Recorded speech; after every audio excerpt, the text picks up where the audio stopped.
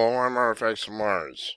In Portland, Maine, the newest uniform of the day for female athletes is the hijab.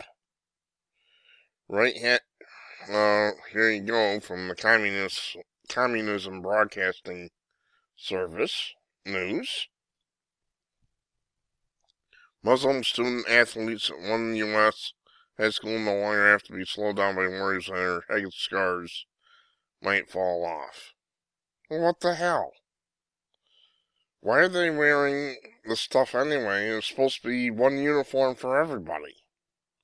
Deering High School in Portland, Maine is providing sports hijabs with the goal of making Muslim girls comfortable and boosting their participation in sports. The lightweight scarves stay put and are less bulky than other hijabs. Garments that cover hair are worn by many Muslim women to express their faith.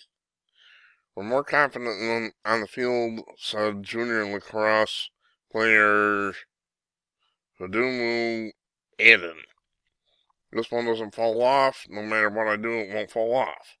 Tennis co-captains Liv Pierce and Nace Manakunda raised more than $800 online by sporting hijabs for their Muslim teammates after the school's athletic director learned of the product.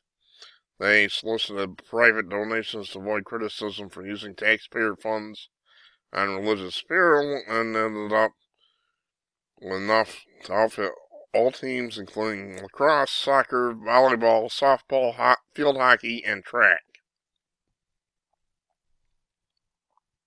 High school is believed to be the first in the United States to provide hijabs for Muslim athletes as opposed to students providing their own headscarves, said Ibrahim Hooper, spokesman for the Council on American Islamic Relations, which is a terrorist front group, by the way.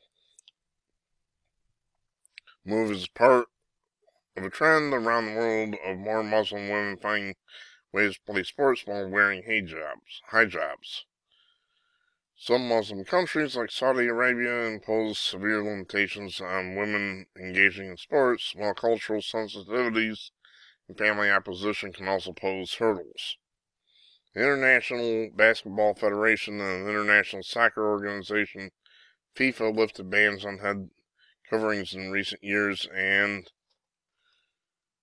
Mohammed became the first American to compete at Olympics while wearing hijab, while she won a bronze medal in fencing in the 2016 Rio Games. Going to skip down, Nike announced last month that they'll begin marketing a sport hijab next year, bringing the product into the mainstream.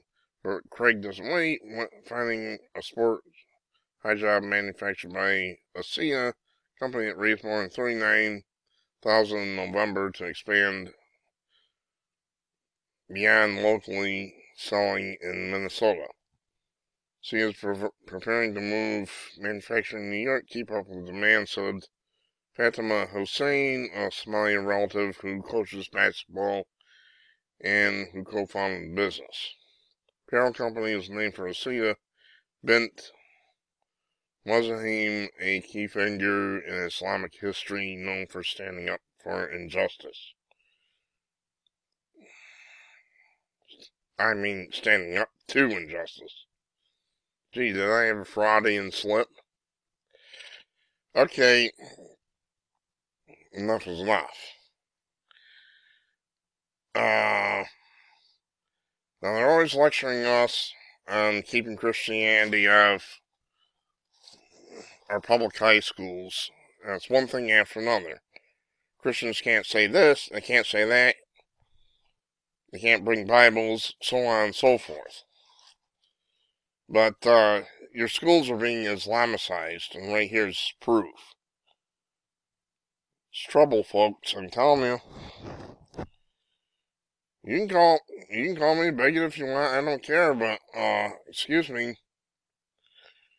They have one standard for Islam and they have another standard for Christianity. The standard for Islam is, go right ahead. The standard for Christianity is, get out. trouble, like I said.